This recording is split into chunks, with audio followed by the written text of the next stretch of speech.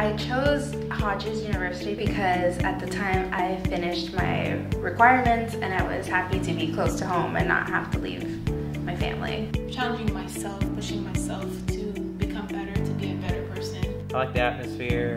There was no games to play or anything. And I was working at the time and it fit good with my scheduling. I actually came through and got an MBA from here. And when I decided to change careers, I had a really great experience the first time around, and I knew that it was geared towards the adult learner. It was the most convenient for me to become an accelerated student for BSN. I chose it because of the hours. I was working from 8 to 5, so going to school from 6 to 10. That's what drove me to come here. It was hard at the beginning, but I don't regret coming here. So it was a good experience overall. And I noticed this was a small university. It was private and it offered opportunities for people who speak second language and came to this country. So I decided to go for BSN University.